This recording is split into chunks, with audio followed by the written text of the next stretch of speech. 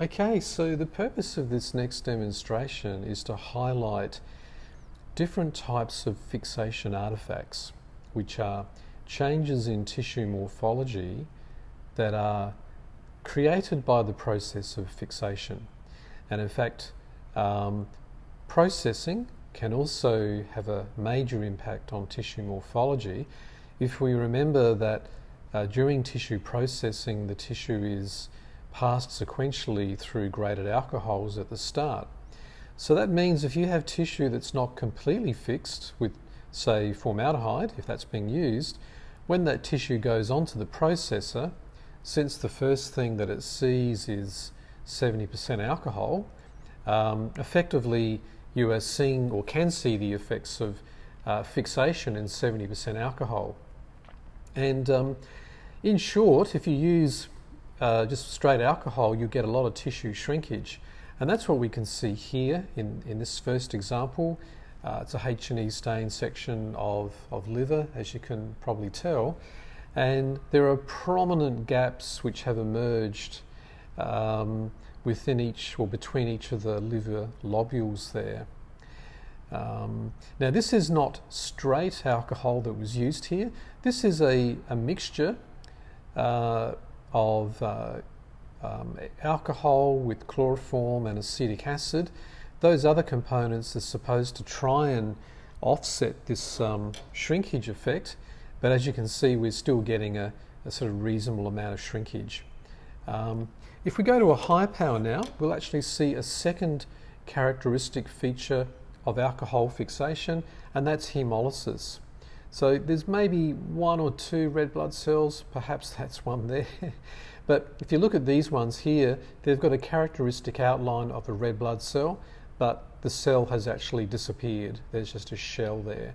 So that's another characteristic feature of fixation with an alcohol-based fixative.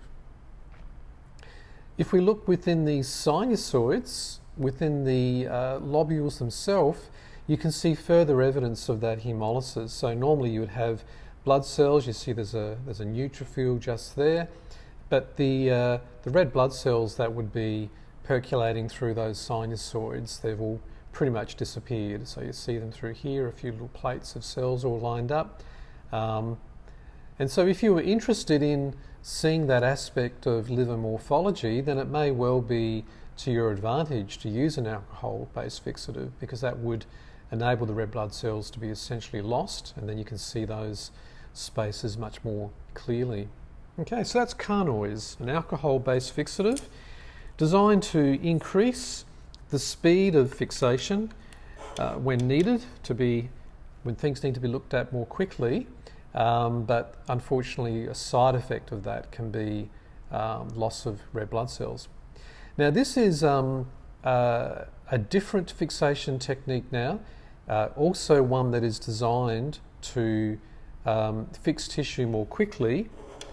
This has been fixed with microwaves.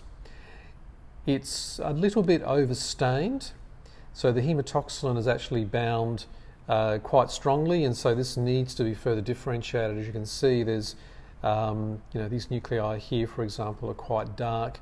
The connective tissue is also very dark, and that tends to be a feature of this fixation technique with microwaves. You find you have to differentiate it a lot further in order to clear that collagen.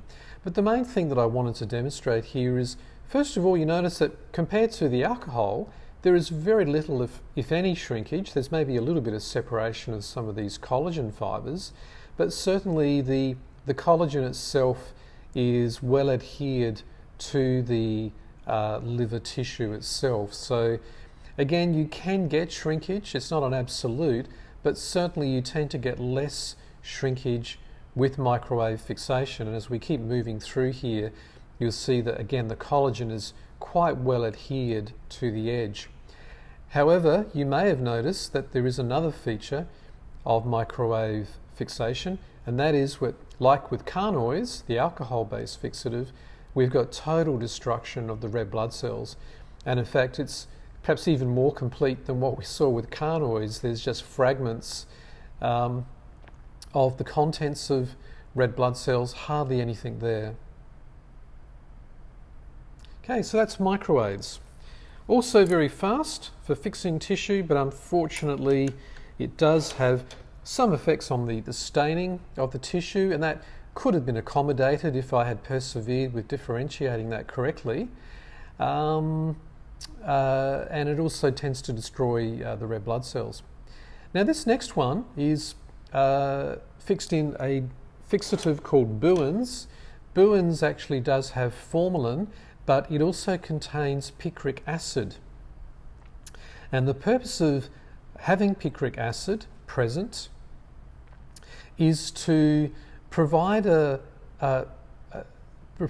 increase, I guess, tissue strength or hardness in situations where you may have a tissue where there's not a lot of structure present at the beginning. So something like a lymph node where there is very little connective tissue internally to bind and hold things together when the tissue has been fixed, then something like Bouin's or other recipe containing picric acid is a good way to increase the overall strength of the tissue. Unfortunately, what it tends to do in the case of tissue like liver that already has quite a lot of strength to it in terms of there's a lot of cellular elements that are well adhered, and they're generally well preserved without using picric acid, it actually ends up making the tissue too hard or brittle. And so you can see here in this section of liver, there's these cracks that are penetrating right through the tissue itself. So as the section has been mounted onto the glass slide and then dried in the oven, the overall brittleness of this tissue has resulted in these cracks occurring right through the tissue. And so that's as distinct from, say, shrinkage, because here is our boundary between the connective tissue, and we've got our hepatocytes here on either side, and there's little or no shrinkage in this situation, but there's certainly a very large crack that's passing right through the centre there. If we just drop back down to a lower power, we may be able to look at some other features there. It's generally better on red blood cells because of the formalin being in there, but actually you can see in this case here, if we look at this, looks like a large vein or something there, there's still some degree of hemolysis going on here, but there is certainly evidence of well-preserved red blood cells as well. So generally speaking, less hemolysis, less shrinkage, because that's mainly seen with alcohol-based fixation, but we do end up with getting quite a bit of cracking, as you can see there. Okay, so that's 3 different slides just demonstrating cracking and shrinkage and hemolysis.